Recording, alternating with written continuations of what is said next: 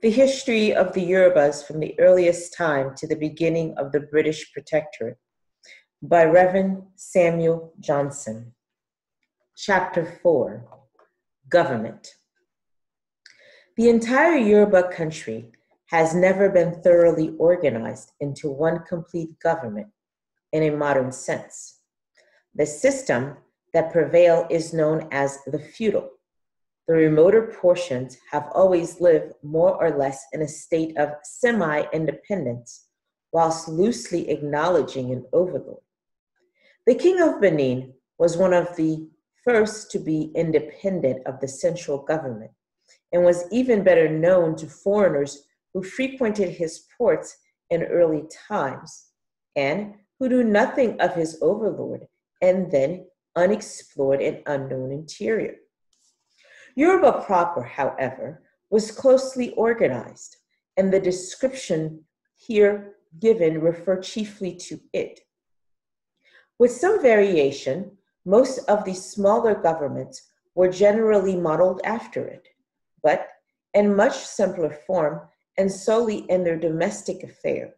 Foreign affair, so far as then obtained before the period of the Revolution, were entirely in the hands of the central government at Oyo. It should be remembered that the coast tribes were much less important than now, both in population and in intelligence. Light and civilization with the Yorubas came from the north, with which they have always retained connection through the Arabs and the Fulanis. The center of life and activity, of large population and industry, was therefore in the interior, whilst the coast tribe was scanty in number, ignorant and degraded, not only from their distance from the center of life, but also through their demoralizing intercourse with Europeans and the transactions connected with the overseas slave trade. This state of things has been somewhat reversed since the latter half of the 19th century by the suppression of the slave trade and the substitution thereof of legitimate trade and commerce, and more especially to the laborers and commissions who entered the country about the same time as the springing up into being of modern towns of Lagos, Abeokuta, and Ibadan, through which Western light and civilization beam into the interior.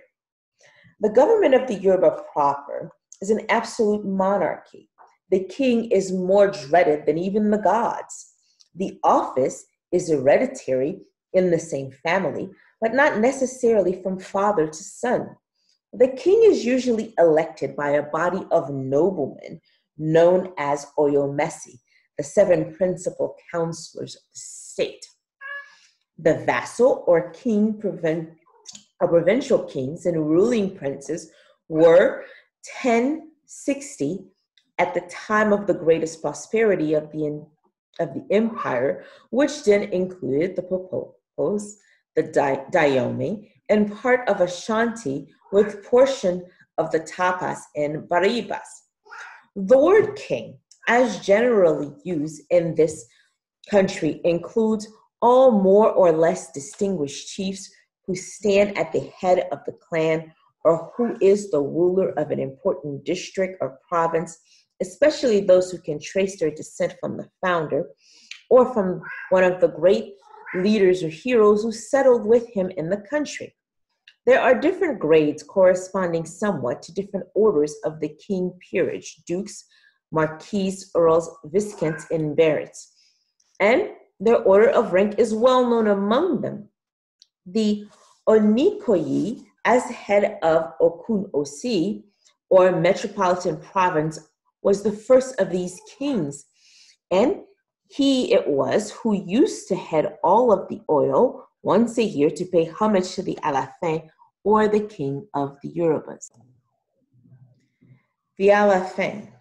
The Alafin is the supreme head of all the kings and princes of the Yoruba nation, as he is the direct lineage descendant and successor of the reputed founder of the nation. The succession of the above said is by election from among members of the royal family, and the one considered as the most worthy, age and nearness to the throne being taken into consideration. It might be mentioned also in passing that the feeling and acceptance of the denizens of the harem towards the king-elect was often privately ascertained and assured of previously. In the earliest days, the son naturally succeeded the father, and in order to be educated in all the duties of the kingship, which one must one day devolve upon him, he was often associated more or less with the father in performing important duties, and thereby he often performed royal functions, and thus gradually he practiced reign with his father under the title of Aremo. Having his own office residence near the palace, but as the age grew corrupt, the Aremo often exercised sway quite as much, if not more, than the king himself, especially in the course of a long reign when age has rendered the monarch feeble. They had equal powers of life and death over the king's subject, and there are some cases on record of the Aremo being strongly suspected of terminating the life of his father in order to attain full powers at once. It was therefore made a law and part of the Constitution that as the Aremo reigned with his father, he must also die with him. This law had an effect, at any rate, a check upon parricide.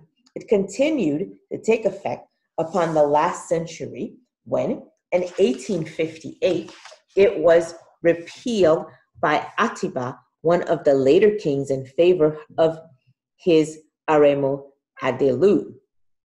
The Adelu may now succeed if found worthy, but he must be elected in the usual way. But if passed over or rejected by the king's makers, he must leave the city and resort to a private retirement in the province. This, however, is not really obligatory, but as he must be succeeded in his office, such a course is inevitable unless he chooses of his own accord to die with his father.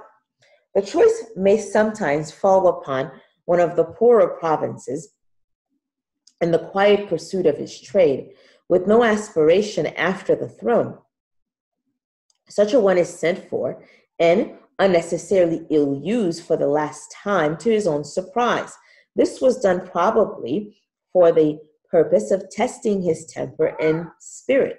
He may not be aware of the intention of the Oyomesi until he has been admonished by them as to the duties and responsibility of the exalted position he is soon to fill. The nominations are three titled members of the royal family: the Ona Isokun, the Ona Hoka, and the Omo Ola, uncles or cousins of the king, but generally entitled the king's fathers. These have to submit or suggest the names to the noblemen for election, but the Basoron voice is paramount to accept or to reject. Curious and elaborate ceremonies precede the actual procession to the throne. After all arrangements have been made, the ceremonies begin by a sacrifice brought from the house of Ona Isokun by a body of men called Omo Nimnari. These belong to a family especially concerned in carrying out all menial duties connected with offering of sacrifices and waiting upon the kings and priests. As soon as they enter the house where the king-elect is, he is called out, and he has to stand up with an attendant by his side. He is touched on his chest and on the right and left shoulder with a bowl of sacrifice, the attendant in the meantime uttering some form of words. This is the signal that he has been called to the throne. On the evening of the same day, he is conducted quietly into the house of Ona Isokun, where he spends the first night.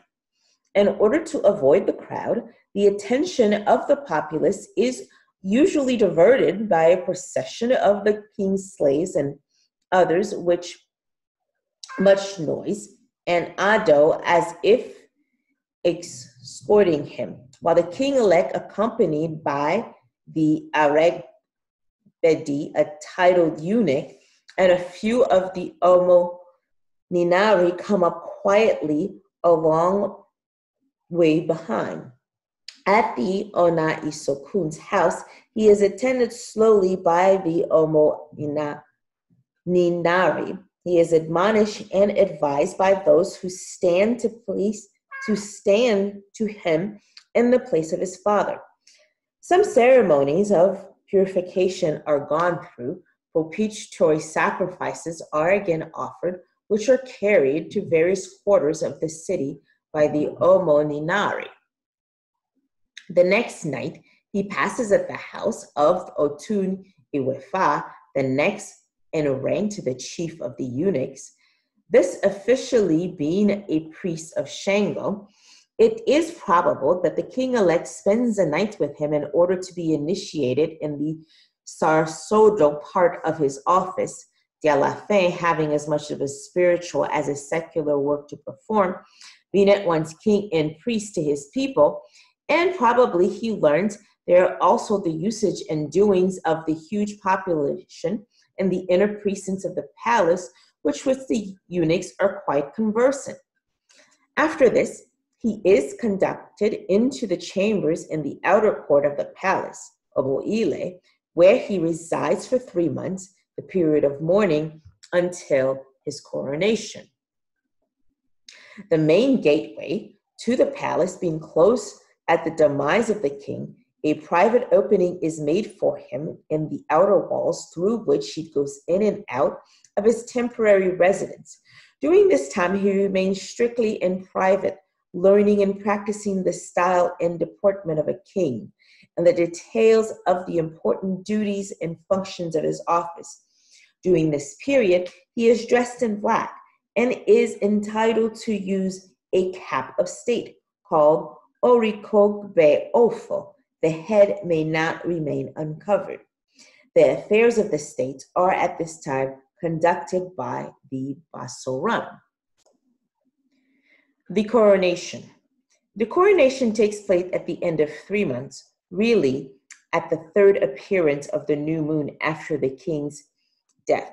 The date is generally so fixed as to have it, if possible, before the next great festival. It is attended with a great public demonstration. It is a gala day in which the whole city appears in holiday dress. Visitors from the province and representative of neighboring states also flock into the city in numbers. The day is generally known as the king's visit to the Bara. It is the first and most important act of the ceremonies. The Bara, or royal mausoleum, is a consecrated building in the outskirts of the city, under the care of the high priest named Imode. There, the king was formally crowned and there buried. The king enters it but once in his lifetime, and that is at the coronation with the mark of pomp and ceremony. The actual crowning does not now take place in the Bara, as it seems to have been, but at Koso, the shrine of Shango.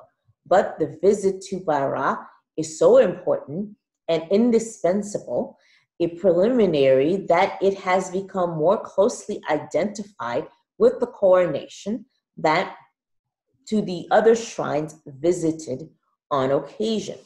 Leaving the Ipada, the temporary chambers, there are 2 stations at which the king-elect has to halt before reaching the sacred building. The first is the Abata, or the area in front of the palace where the tent of beautiful cloths have been erected for him. Here, he has to change his mourning dress for a princely robe. He then proceeds to the second station at the Aplapinis midway on his route, where a large tent and an enclosure have been erected for his reception. Here he is awaited by a vast concourse of people and welcomed with ringing cheers. Here, he receives the congratulations and homage of princes, the nobles, the chiefs, and the people, and is hailed as the king. Some ceremonies are here gone through, also which include distribution of kola nuts, etc., to the princes and chiefs without.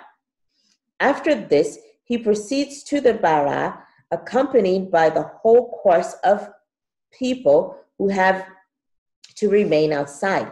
He enters the sacred precinct attended by the Magaji Iyajin, his official elder brother, the princesses, the Ona Onshe Aro, an official, the Untu Wefa, the next to the chief of the eunuchs, who is a priest, and the Omoni Nari of a set of servants. There last are to laughter and skins of animals to be offered. There, these last are to slaughter and skin the animals to be offered in sacrifice. At the bara, he worships at the tomb of his fathers, a horse, a cow, and a ram being offered at each tomb. Portions are sent out to each of the noblemen, princes, and chief waiting outside the basoram, receiving the first and the lion's share or the whole. He invokes the blessing of his deceased father and is thereby said to receive authority to wear the crown. The visit of the bara, then, is for the purpose of receiving authority and permission from his deceased ancestors to wear the crown. Hence, it is spoken of as the coronation. It is a fixed rule that the whole of the meat is to be totally consumed at the bara. Under no circumstance should any be taken home. This over, the king returns hence with great pomp and show to his temporary chambers amid the firing of feu de joie, the bleeding of a cacao, trumpet and drumming, etc. On the 5th day after this, he proceeds to Koso, the shrine of Shanga, for the actual crowning. Here he is attended by the Otun Wefa, who has the charge of the shrine, the Bale mayor of Koso, a suburban village, the Omoni Nari, and the Isonas. The Isonas are the body of men whose sole employment is to do all needle and embroidery work for royalty. They are also the umbrella makers, the crown, robe, staff, and all ornamental beadworks and workings in cotton, silk, or leather are executed by them. Surrounded by the principal eunuchs and princes, the great crown is placed on his head, which much more ceremony by the Yakere, who the Yakere is, for whom is reserved this most important function will be seen. The royal robes are put on him, the ejigba round his neck, the staff and the sword of mercy are placed on his hands. On the 5th day after this, he proceeds to the shrine of Orayan. Here, the great sword or sword of justice brought from Ile Ife is placed on his hand, but that which he can have no authority to order an execution. After another interval of 5 days, he proceeds to the shrine of Ogun, the god of war, and there offers a propitiatory sacrifice for a peaceful reign. The offering consists of a cow, a ram, a dog, the last being indispensable to any sacrifice to the god of war. From the shrine of Ogun, the procession goes straight on to the palace, entering now for the first time by the main gate open for him, the former opening through the outer wall to the temporary chamber being quickly walled up. Thus he enters the palace proper as the king.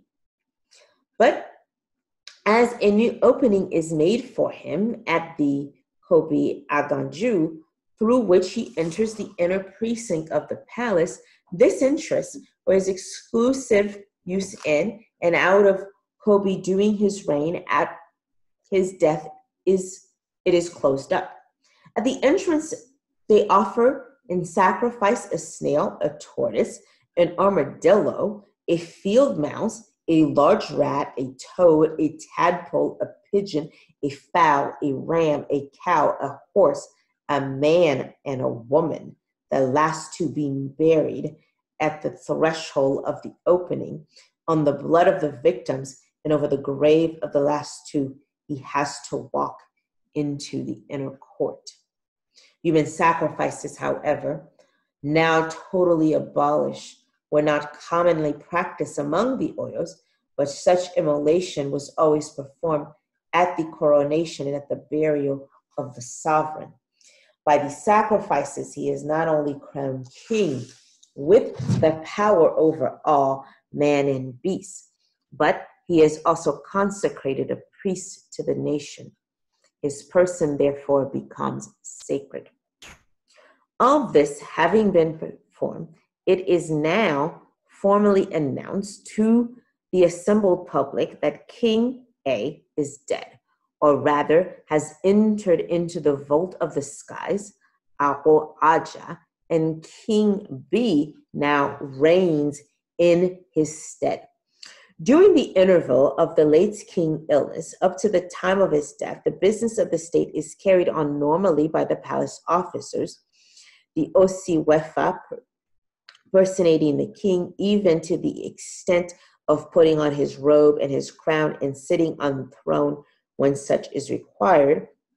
But as soon as it is known that he is dead, the Basaram at once assumes the chief authority, and nothing can be done without him. The king having been crowned, he is henceforth forbidden to appear in public streets by day, except on very special and extraordinary occasions. He is, however, allowed evening strolls on the moonlight nights when he may walk about incognito. This exclusion not only enhances the awe and majesty due to a sovereign, but also lends power and authority to his command, and is the best safeguard for public order at their present stage of civilization. Besides, it would be very inconvenient to all the citizens if the king were always coming out, for according to the universal custom of the country, whenever a chief is out, all of his subordinates must go out with him. It is an inviolable law and custom of the country, and if applicable to all, whatever their rank. Thus, if the Basaram is out, all the Oyomesis must also be out. If the Bale of a town is out, all the chiefs of the town must also be out. And if the king is out, the whole city must be astirred and on the move, all business suspended until he returns to the palace. Igba Iwa. At the commencement of every reign, the Igba Iwa, or calabashes of divinations, are brought from Ile Ife to the new king to divine what sort of reign his will be. Two covered calabashes are of similar shape and size, but with quite different contents, are brought, one containing money, small pieces of cloth, and the other articles of merchandise denoting peace and prosperity, the other containing miniature swords and spears and arrows, powder, bullets, razors, knives, etc., denoting war and trouble for the country. The king is to choose one of them before seeing the contents, and according as he chooses, so will be the fate of the Yoruba country during his reign. The very first official act of the new king after his coronation is to create an Oremo and a princess royal or an equivalent. The Oremo is the crown prince. The term simply denotes an heir, but it is used as the title of the crown prince of Oyo. The title is conferred upon the elder son of the sovereign in a formal manner. This ceremony, being termed the christening, as the newborn child, hence he is often termed Omo, child, by way of distinction.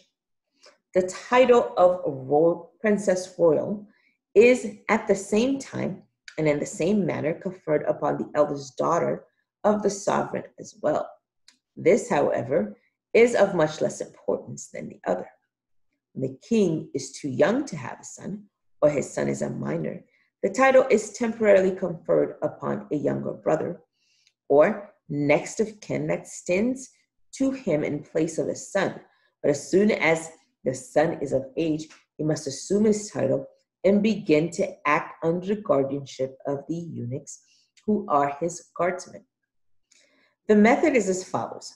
Both of them must have a sponsor or father, as he is called, chosen by divination from among titled eunuchs. This done, the Aremo repairs to the house of the Ona Isokan to worship at the graves of the deceased Aremos, who were all buried there, and prints to that of the deceased predecessor and her mother's house, the king supplying them with a bullock each. The whole day is thus spent in festivities.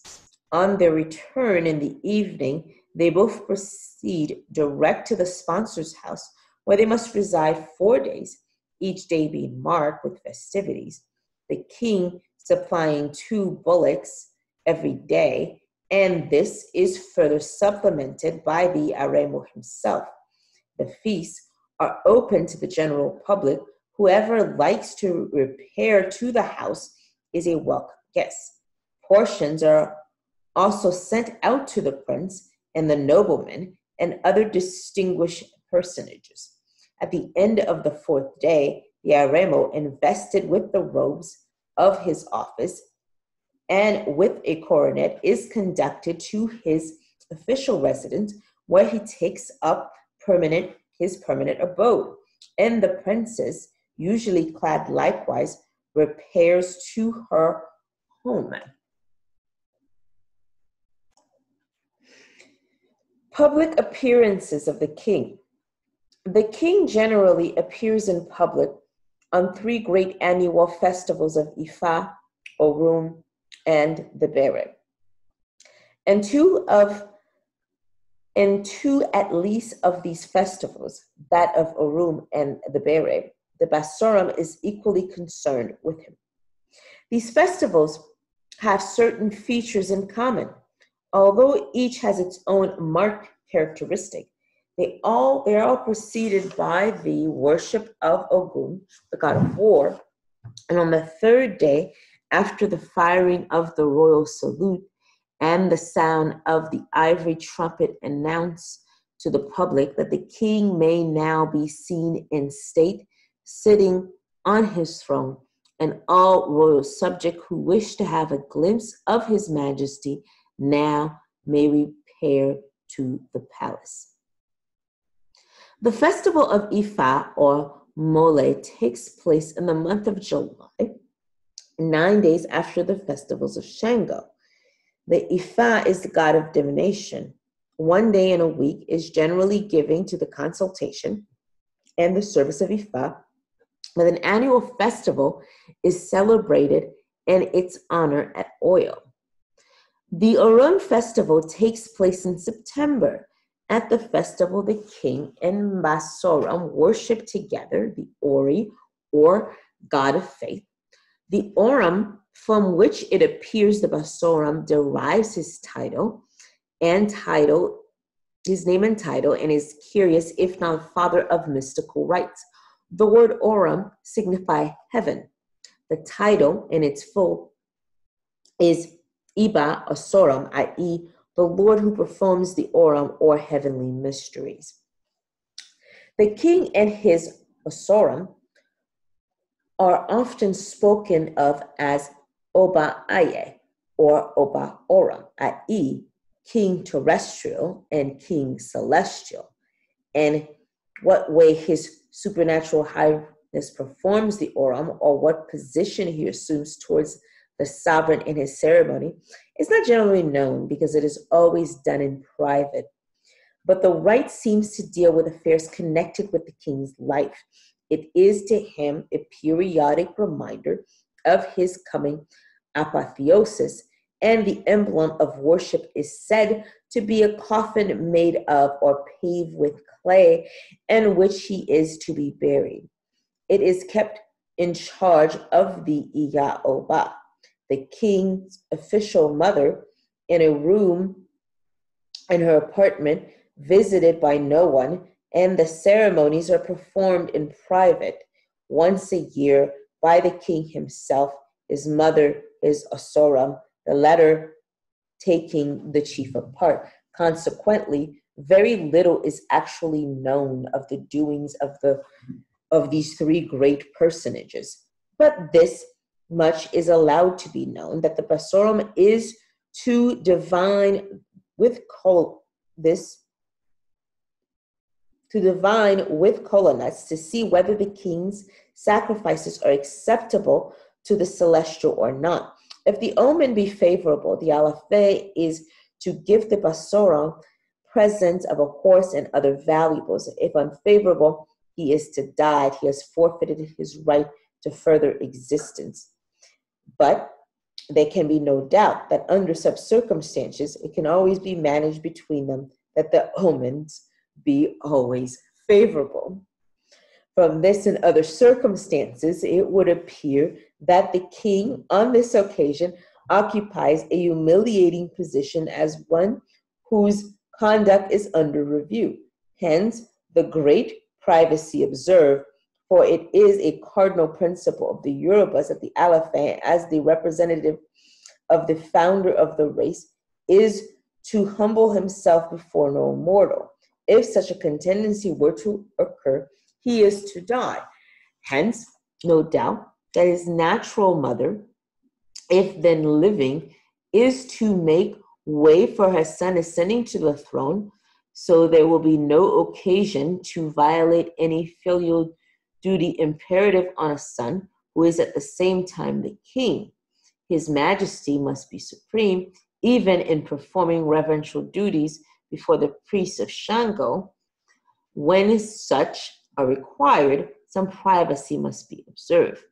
The Berry Festival takes place in January, towards the end of the year, the new year commencing in March.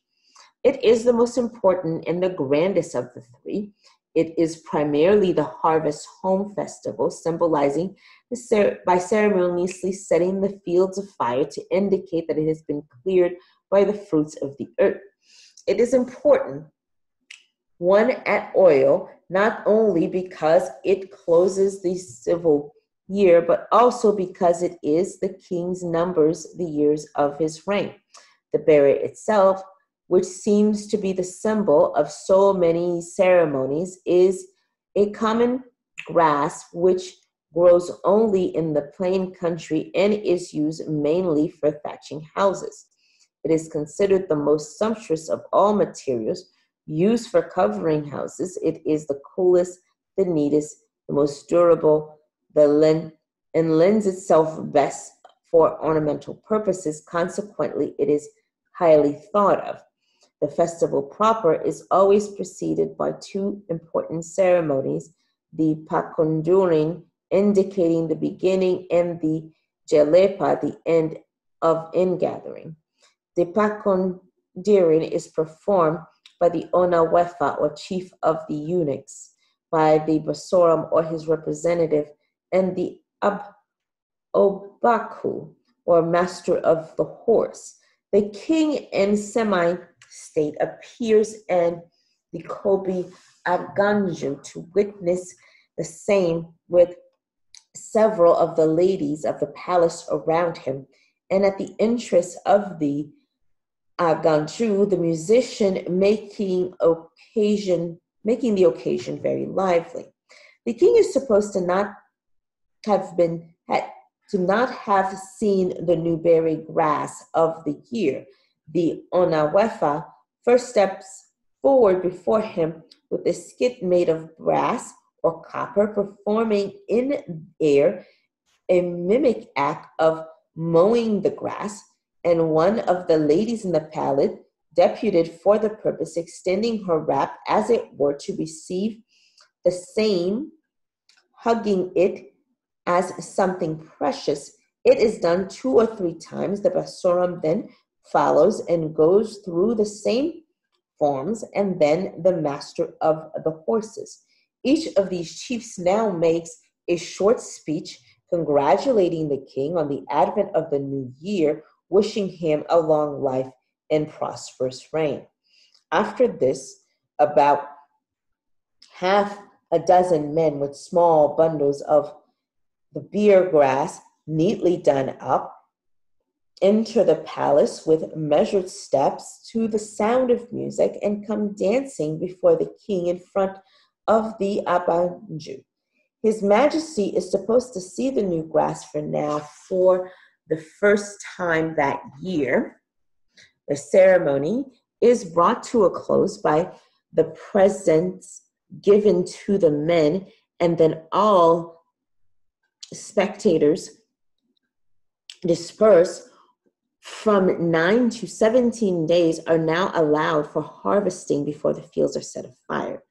The Jalepa is the ceremony of setting the fields on fire.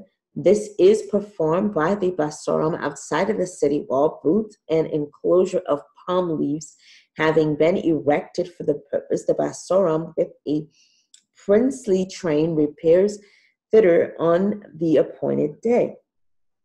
He is met there by a number of women from the palace, bringing a large calabash draped with a white cloth and containing olele, a sort of pudding made of white beans and palm oil, and echo, a kind of blancmange made of corn flour, corn and beans, being taken as the staple of life, the principal products of the field. His Supernatural Highness first offers a morsel of these in sacrifice as a harvest thank offering for the Yoruba nation, after which both himself and those in the market of the rest accompanied with palm wine or beer made from guinea corn, thanking God for the blessing of the field. This over, he orders the fields to be set afire, but if by accident the fields have already been fired, a bundle of dry grass brought from home is used instead for the purpose of the ceremony. The firing of a feu de joie now serves to show that a ceremony is over and the parties are returning to the city. This is done in state. The Basoram robes in one of the enclosures. He is attended by hundreds of horsemen and footmen, horsemen galloping backwards and forwards before him, and a firing and fiffing of drums are deafening. With such royal procession, His Supernatural Highness re-enters the city. Of the evening the same day, the king worships the Ogun, which is preliminary to every annual festival. The following day is a very busy one at Oyo. It is the day of paying tribute of bere grass. The whole of Oyo Messi first sends theirs to the king. The Basoram alone would send about 200 bundles. The subordinate chiefs send to the senior chiefs, every one of the feudal lords or chief, each man according to his own rank and position, and so on to the lowest grades, the young men to the heads of compound, so that it is usual to see loads of bere passing to and fro all over the town the whole day. From the provinces also tributes of bere come to Oyo later. From the Asayan of Isayan, the Oluiho of Iyo, the Ballet of Obomoso, and other cities in the plain where the bere grows. This being the recognized principal festivals of the Alafin, other town and year of bere send congratulatory messages with presents or tributes. The Ibadans and their marauding days used to send slaves from Ijesas and Iketi countries come cola nuts, alligator pepper, firewood, and other forest products found near the coast and articles of European manufacture, and so on during this season. The day after, being a period of ceremony of Jelepa and the worship of Ogun, the public festival takes place.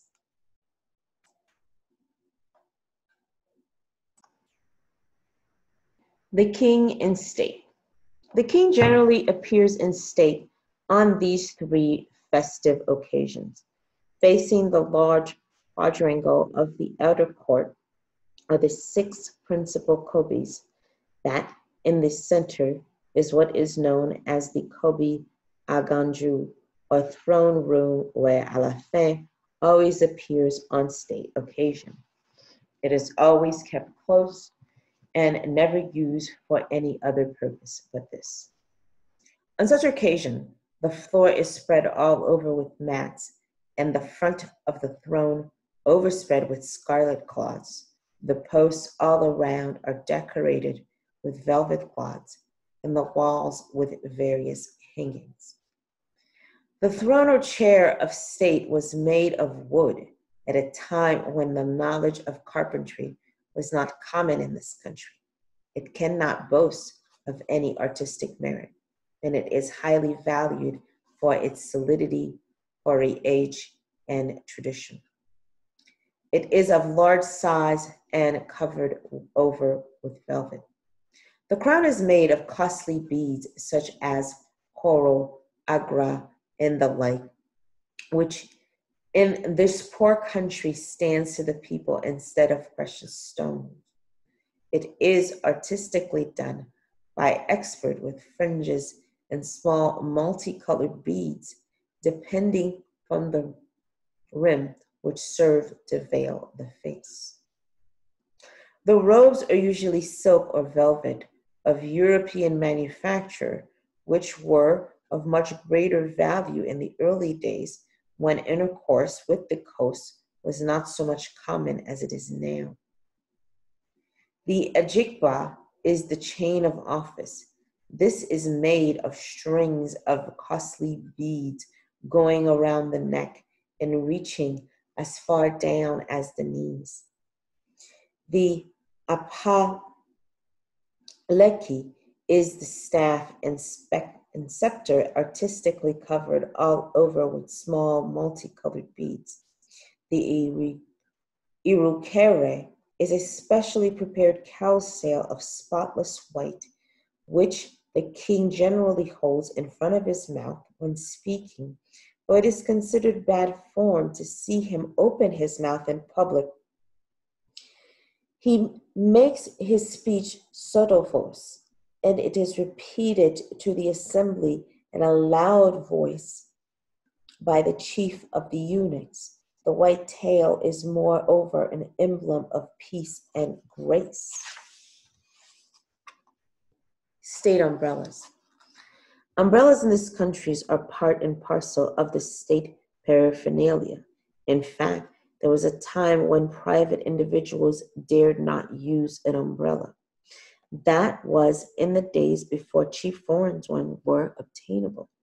The prohibition was first done away here at Ibadan, where the war boys were allowed to enjoy themselves in any way they liked and use any materials of clothing and ornament they could afford, as it might be only for a few days before they laid down their lives on the battlefield. However, those of a chief are easily distinguished now by their size and quality. They are almost always of bright coloring, usually of damask.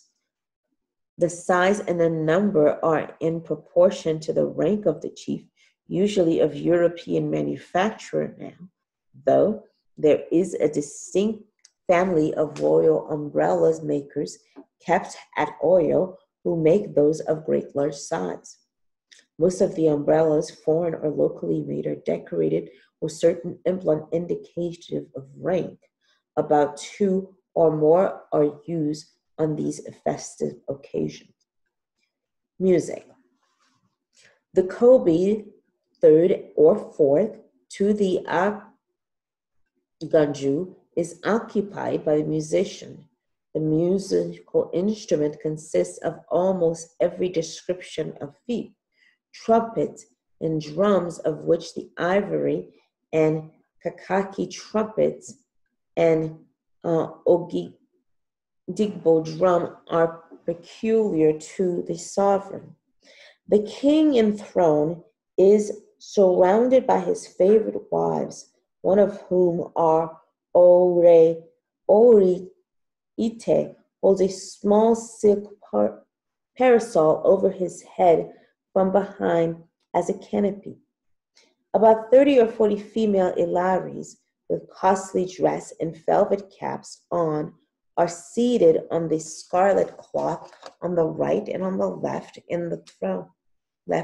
of the throne, but in open air under large umbrellas, one on either side, a wide space being left between them. Then there is a row of about 10 large umbrellas, each on the right and the left, both rows facing each other, leaving a wide avenue between from the throne to the main entrance. Under those on the right are seated the crown prince, supported by all the princes and principal eunuchs. Under those on the left are the younger eunuchs, the Ilaris, the Tetus, and other palace officials. Behind these, on either side, are the crowds of spectators. At a considerable distance in front of the throne, in the avenue left between the two, stands the Basaram and the rest of the oil messy to do homage. This is done by taking off their robes, wrapping their cloths around their heads, their waists, leaving the body bare. 3 times they have to run to the main entrance gate, sprinkle earth on their heads, and on their naked bodies run back halfway towards the throne, prostrating themselves on the ground, on the stomach, and on the back. Then follows the customary oration from the throne, the king speaking in a hushed tone with the Irukere in front of his mouth and his chief of eunuchs, who with his lieutenants, the Otam of Osifwa, is standing midway between the throne and the noblemen in the avenue between the spectators as they spoke when repeating the message in a loud voice to the Basaram and his colleagues. The Basaram replies first, congratulating His Majesty, wishing him a long life and prosperity. The other noblemen follow in a regular order, the Asipa being last. The chief of eunuchs, in like manner, repeats the congratulatory address to the Lord. That over the sacrificial feast is now brought forward for the distribution, about 40 dishes of stewed meat, 40 baskets of echo, 15 pots of beer, a bowl of 2 boiled yam, a large quantity of boiled corn. To these is added in the latter years a demijohn of rum. The Dahaha, or the king's taster, now steps forward with a rod in the right hand and a shield on his left, accompanied by his drummer. He first dances before the king and then retreats, taking with him his own portion, a basket of echo, a plate of meat, a pot of beer, 1 yam, 1 head of corn. He is to have a taste of each of these in the presence of the king and the concourse of spectators present, after which his followers may take away the rest of his portion. Next comes the Oloso, or the king's robber, playing the clown. He is dressed in a flowing garment, creeps about on all 4, performing mimic acts of robbery of the amusement of for the amusement of spectators. After a few more amusement, the curtain drops. The rest of the dishes are cleared away into the dining hall, where the Asipa, by virtue of his office, subsequently distributes them among the noblemen and their followers according to their rank. That of the Basorum king, 1/2 of the whole. When the curtain rises again, the king appears in more gorgeous robe with one crown on his head. His Majesty now steps out of the Kobe with his staff in hand and walks towards the Ogidigbo drum, stately, the majestic, and the Basorum comes dancing to meet him. All at once, the drums, fifes, and trumpets strike up a concert. The two rows of umbrellas move forward, meeting in the center to form a shady avenue for two august personages, the king stepping forward with measured treads to the sound of music, and the Basorum dancing and meeting him, receiving with him one head of string cowries. This, however, is expected to be returned the next day, the apparent gift being merely a part of the ceremony. This usually ends the show, but the Bere festival, the king continues to walk his right on the great entrance, then half around the quadrangle, giving the spectators a full view of himself, then by one side door disappears into the inner precinct of the palace. The spectators thereupon disperse. These three festivals are concluded by a few Male Ilaris carrying sacrifices of certain quarters in the outskirts of the city in a state of perfect nudity, which is a rather trying time for them. There is always a rush of the women clearing out of their way on the approach of them, the performance of being symbolic of some religious rite. It is violated by any show of natural excitement. It must be atoned for, and there is but one penalty: decapitation. But there is no record of any such case occurring within living memory. The reward for this trying ordeal is that after their return, being properly dressed, they are admitted into the king's presence, who, sitting in state, receives them with marks of honor. This ends the ceremony of the festivals. But at the Bere season, one more ceremony remains, that known as the ceremony of touching the grass. About 5:30 p.m. on that day appointed, the king, issuing from the palace, is accompanied by his slaves, who have been engaged in piling into 2 or more heaps of bundles of bere grass scattered about in the area in front of the palace, placing those brought from the provinces. The piles are done up in an artistic manner, 8 or 10 feet high, in an open space away from any risk of fire.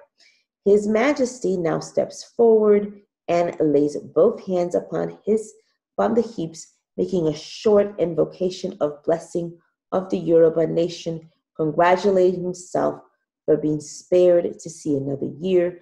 This brings the Bere festival to a close. The funeral of the king.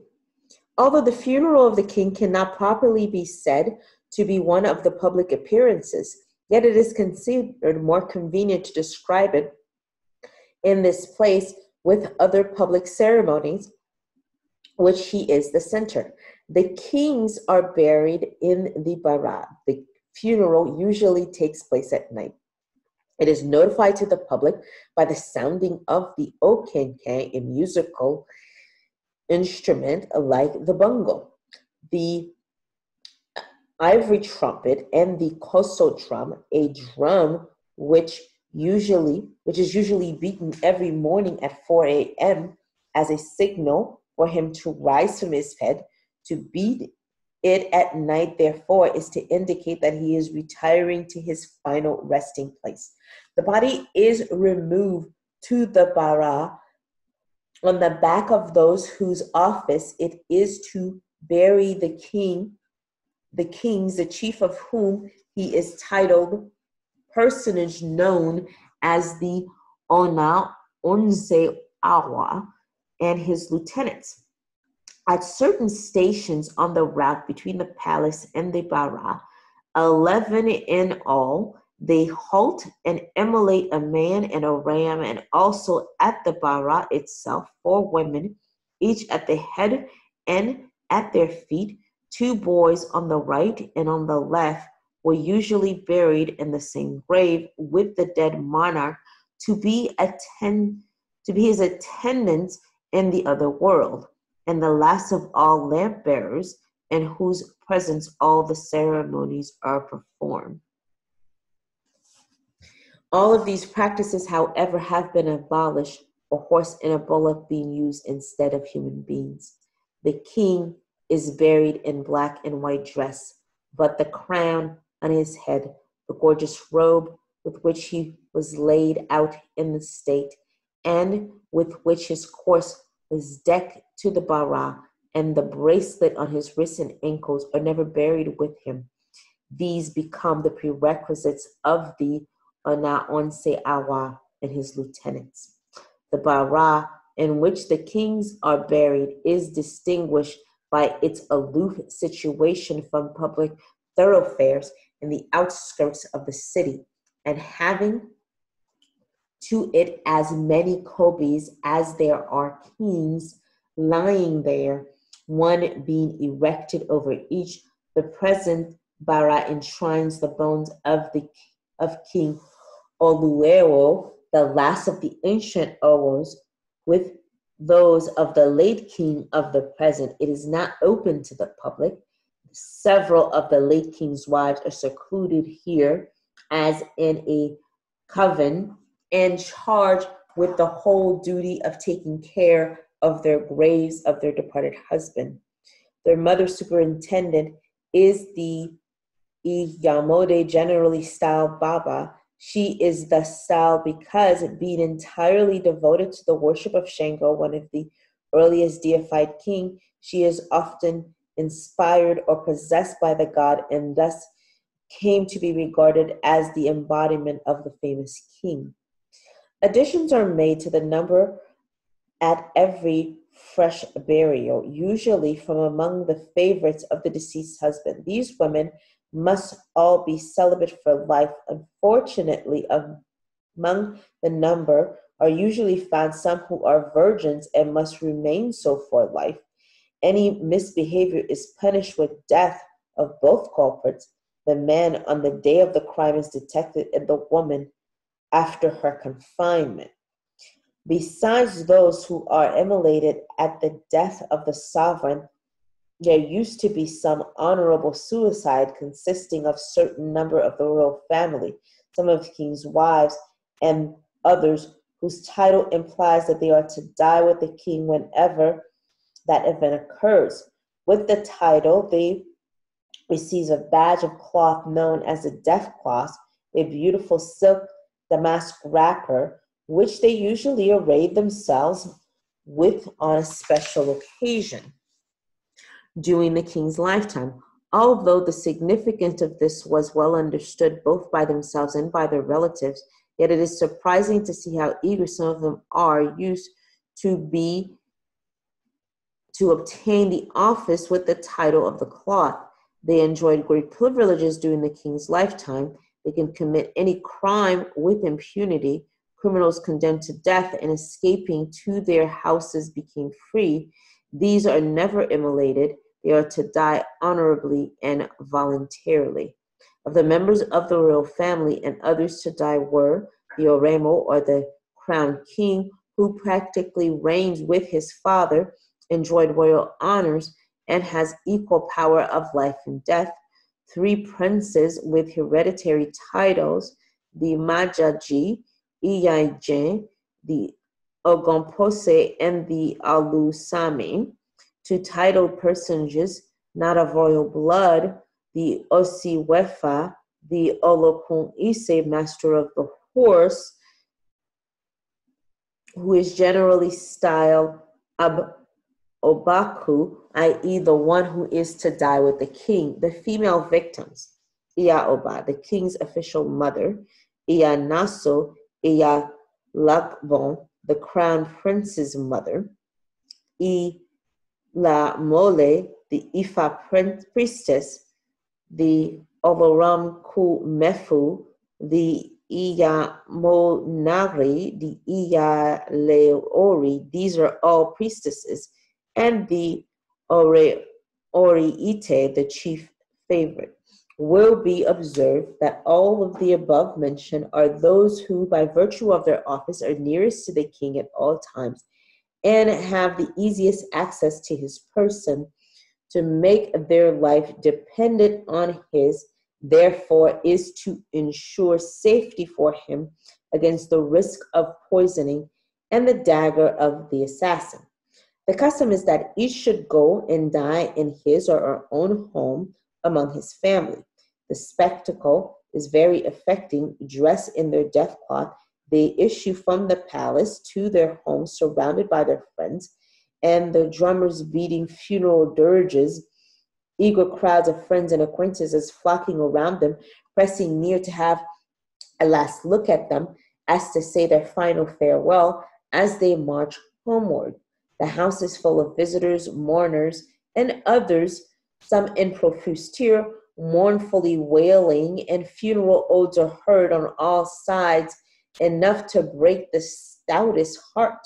While the grave is digging, the coffin making, the parting feast is made for all of the friends and acquaintances, and as they must die before sunset, they enjoy themselves as best they can for that day by parting the choices and favorite dishes, appear several times in changes of apparel, distributing present with lavish hand, and making their last will, disposing of their effects. When everything is ready, the grave and the coffin approved of, they then take poison and pass off quietly. But if it fails or it is too slow to take effect, and the sun is about to set, the last office is performed by the nearest relative by strangling or otherwise to save themselves and the memory of their kin from indelible disgrace. The body is then decently buried by the relatives and the funeral obsequies performed. In many cases, voluntary suicides take place. Some of the king's favorite slaves who are not required to die often commit suicide in order to attend their master in the other world, expecting to enjoy equally the emoluments of royalty in their other world as in this. But these customs are now dying out with the age, especially since King Abita in 1858 abolished that the crown prince dying, the loss of experienced princes like the Yahan around the throne is also felt irreplaceable. With the exception of the women, all the men now refuse to die, and they are never forced to do so, but they are superseded in their office if the next king wills it. They must then retire quietly from the city to reside in any town in the country in order to prevent the confusion of the two individuals bearing the same title. As the crown prince, he expects to succeed his father on the throne, but if he is rejected by the kingmakers, he is also to retire from the city.